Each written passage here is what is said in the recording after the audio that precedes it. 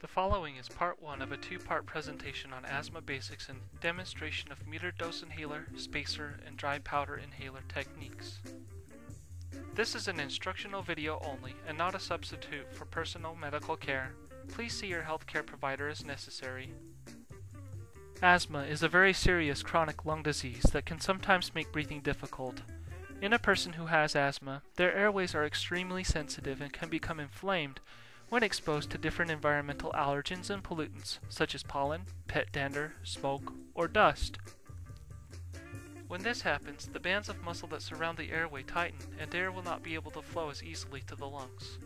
Narrowed airways can cause a person to feel short of breath, make their chest feel tight, and can cause a whistling sound known as wheezing.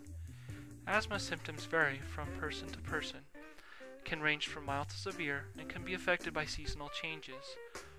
While there is no cure for asthma, individuals can help control their symptoms by recognizing and avoiding triggers that make them worse. There are many different medications used to treat asthma. The type of medication chosen for you depends on how severe your symptoms are and how often you have them. There are two different kinds of inhalers used to help control asthma.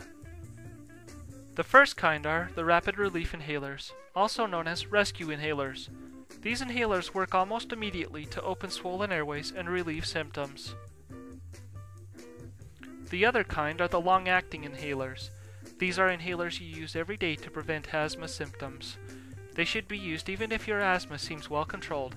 You should check with your healthcare provider to make sure you know which inhalers you have and the purpose of each one.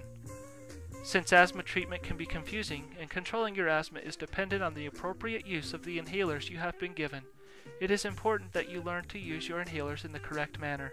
This video will demonstrate how to use some of the most common inhalers used to treat asthma. Metered dose inhalers are the most common type of inhaler used for treating asthma. A metered dose inhaler consists of a canister and an actuator, which is also known as the mouthpiece.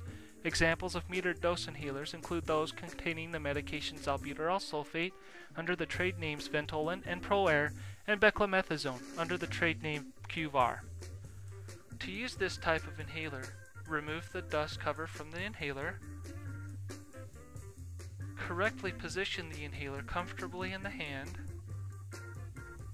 Shake the inhaler vigorously 10 to 15 times to mix the propellant and the drug. If the inhaler has never been used before or has not been used for a very long time, you may have to activate it by spraying 1 to 3 sprays into the room to prime the delivery system. Inhale a comfortable breath and then exhale comfortably to remove most of the air from your lungs. Place the mouthpiece in the mouth past the front teeth. Tilt the head back slightly so the medicine can go into your lungs and not hit the back of your throat when you press the canister down. Begin a slow, deep inhalation through the mouth only. During this inhalation, activate the inhaler by pressing the canister to release a single dose of the aerosol spray. Hold your breath for about 10 seconds or as long as you comfortably can. Doing this allows the medicine to reach the smaller areas of your lungs. You may then begin breathing normally. If a second puff is required or prescribed, wait at least 1 to 5 minutes and repeat the procedure, remembering to shake the inhaler. With inhalers that contain steroids, such as beclomethasone or QVAR, you should rinse out your mouth afterward to avoid getting a fungal infection in your throat. Check with your healthcare provider to see if you have any inhalers that contain a steroid.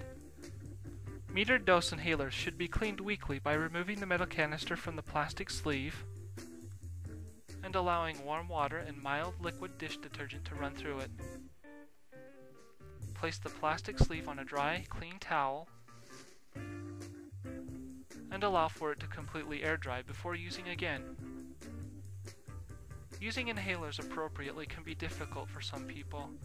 If you are not getting the desired result from using your inhalers, talk to your healthcare provider about getting a device called a spacer. Spacers are attached to the end of the mouthpiece to hold the medication that is sprayed from the inhaler. These devices suspend the medication so that the person using them does not have to coordinate their inhalation and giving a puff of the medication. Spacers are especially helpful in preventing the medication from hitting the back of the throat to be swallowed rather than going into the lungs. Exhale completely before you place the spacer in your mouth. Inhale a puff, and breathe in slowly and deeply. You still need to hold your breath for 10 seconds. If a whistling occurs while breathing the medication in, it means that you have inhaled too quickly and did not receive the full effective dose. Keep track of the number of times you use your inhaler to make sure you don't run out of medication. The package will tell you how many uses are in the inhaler. You should assume that the inhaler is empty when you have used the number of doses that the package states are in the product, even if the inhaler still appears to be delivering medication. This concludes part 1 of the 2-part presentation on asthma basics and demonstration of metered dose inhaler, spacer, and dry powder inhaler techniques.